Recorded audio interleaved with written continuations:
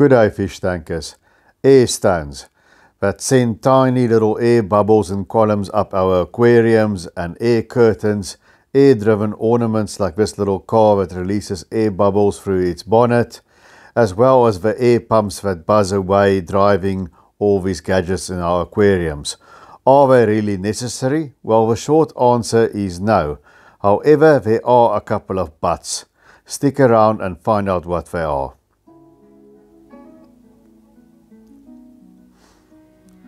Well, here we see an airstone bubbling away in the aquarium, splitting up airflow and producing that column of small bubbles. It's of course air that's being pumped into the aquarium, not oxygen. The air pump pumps in air from the atmosphere, so it's not like a CO2 cylinder that just pumps in CO2. But what it actually does is it causes a circulation. As the bubbles rise, they take water with them from the lower strata of the aquarium that's oxygen poor to the upper part of the aquarium where it's more oxygen and air rich, because the oxygen exchange, the air exchange, takes place at the surface of the aquarium. So as the bubbles rise up, so does the water along with it all the way to the surface. So there you can see the bubbles rising up, and that causes that convection circulation going on.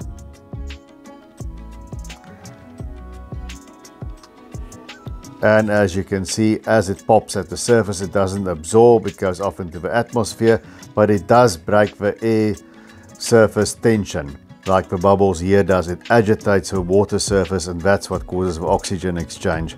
So technically the airstone is not necessary. You can have a lot of aquarium plants like I have here, and as long as there's enough light through photosynthesis, they will produce oxygen, which should be alright if your aquarium is lightly stocked, sort of like a Wallstead method. But like this aquarium here and most of the tanks out there, we have quite a lot more fish than that. So the plants alone are not going to give you that peace of mind that everything is going to be okay. Most of us need a little extra. So instead of an airstone, you can use your power filters to have the same effect. They need to do two things. Pull the water from the lower layers of the aquarium, like this hang-on back filter will have its intake set there down below with that periscope type of inlet.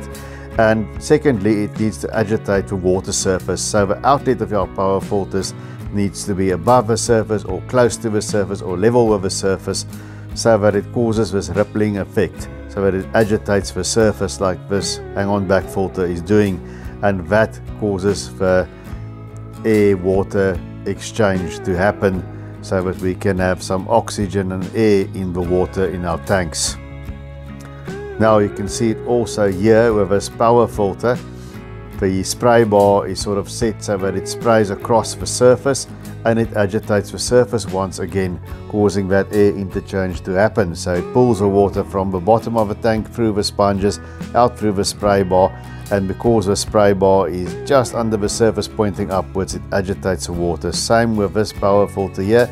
The inlet is just level with the water. It can be slightly below, slightly above, but it causes that agitation of the surface, which takes the surface tension away. If you would use wave makers or put your inlets underneath the water, it will circulate the water, but it won't break that surface tension, and that can cause the water to become oxygen poor, especially if there's no plants and there's lots of big fish like cichlids in there, and it can even cause some fish to suffocate because of a lack of oxygen. So important that your power filter outlets break the surface of the water.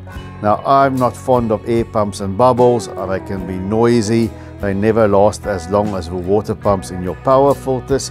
So why then, as you can see the bubble popping here, do I have air pumps operating in my aquariums along with my power filters?